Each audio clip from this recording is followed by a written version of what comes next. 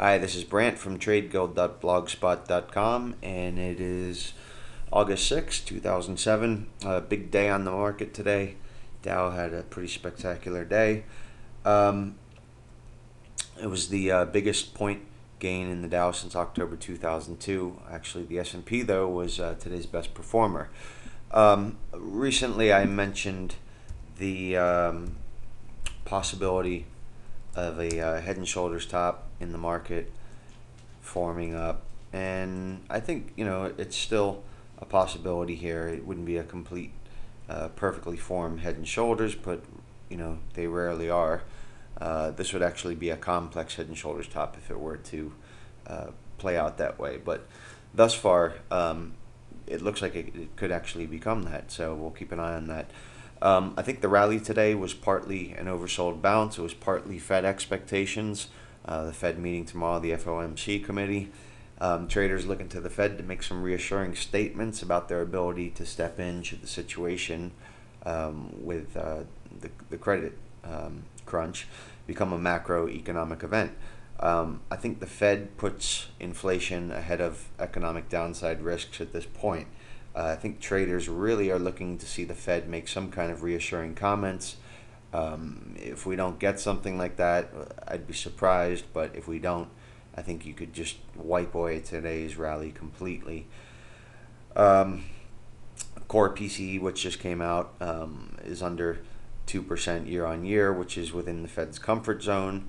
Basically saying inflation is under control, but I think they're going to probably want to see another month or two of data or that continued trend before they commit to an eventual rate cut, which might come in October. It looks like the futures are pricing an October cut and another one at the end of the year. But don't forget that the S&P just made a new high a month ago. Um, it's my opinion.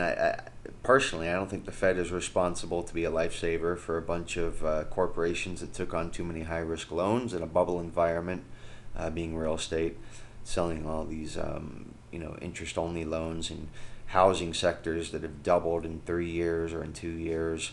A lot of speculative. Every housewife was all of a sudden a speculative investor in real estate, and these guys were financing these high risk loans, and now they're in trouble. Despite Kramer's whining today, which I thought was an absolute disgrace. I thought he was very disrespectful to the woman on the show.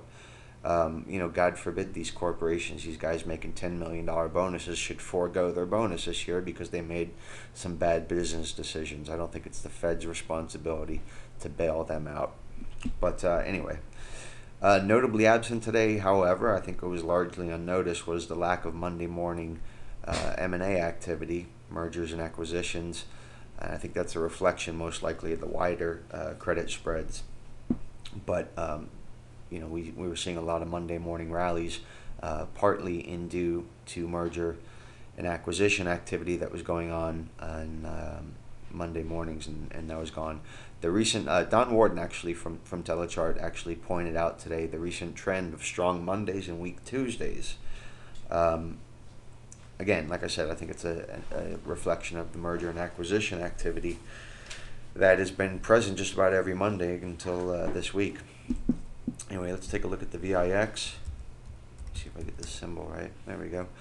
So the VIX over 25, and we haven't seen highs like that in the VIX, I think, until 2003. If I step back, gotta go to a weekly chart. There it is, 2003. So the VIX spiked real high. A lot of fear in the market, and we saw a nice rally off that. So the VIX is working again after a while here. Another indicator that you might want to take a look at if you have Telechart is their T108. Let me pull that up. T2108. And this is stocks trading above their 40-day moving average. I'm going to get a line chart here, and that's in white. And generally speaking, when it's above 80, it's a sell signal. When it's below 20, it's a buy signal down there around 18.32. And we got that rally today. Let's take a look at the spiders. And the spiders, I want to show you something. This is my 3C indicator in pink. Very fashionable. And basically on the daily, it's pretty much in gear. We see over here a negative divergence at that top, so that played off very nicely. If we look at an hourly chart, however, and this gets kind of interesting, we have positive divergence that started forming up actually over here in the beginning of August, and another one right here at this low. So positive divergence showing some accumulation, surprisingly, and we can see that actually on a couple time frames. Here's a half an hour chart. Again, you see the same thing, positive divergence here and here. Here's a 15-minute chart, same thing. 5-minute chart, same thing. And if we look at a 1-minute chart, it looks like it's losing a little bit of steam. Actually, futures are down tonight, so we might see a lower open here. Look at that negative divergence there on the 1-minute chart. So this might have been a wonder rally, one-day wonder, and I wonder what's going to happen tomorrow. Okay, so let's take a look at a recent idea that was put out on the July 10th subscriber list. This is TWM, ProShares Ultra Short for the Russell 2000 ETF. And see if I can find July 10th here. There's 12th, there's 11th, there's the 10th. So if we entered this day or whatever, up until today, that's a 21% gain in the TWM Ultra Short for the Russell. So that was a really nice trade, and I think there's probably going to be eventually some more upside in that trade. Also notable today was crude oil. Here's light sweet crude, down 3.42, $3.42, down 4.53%. Basically on speculation that the weaker economic conditions are going to see sluggish demand for gasoline. I don't know about that one, so keep an eye on crude.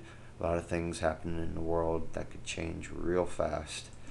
Let's take a look at a couple ideas. Here is one that's been in the headlines a lot recently, Bear Stearns, with a very nice move today, up 5%.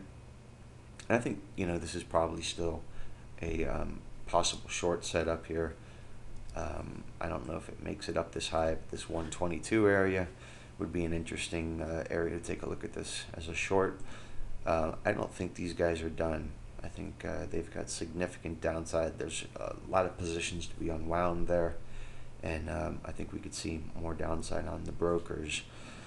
Let me pull up another idea here, and these are all ideas I was going to put out on the next subscriber list, but I figured I'd throw out some freebies here. I think it's a tough market, and if we can help with some ideas, you can always hit the tip jar. Okay, so here's GDI. Let me take out this indicator here real quick. Actually, let me leave the indicator. Look at that negative divergence up here at this top. A possible head and shoulders type of scenario developing there. Look at this volume over here, so keep an eye on that one. A breach of $40, I'd say, somewhere in that area.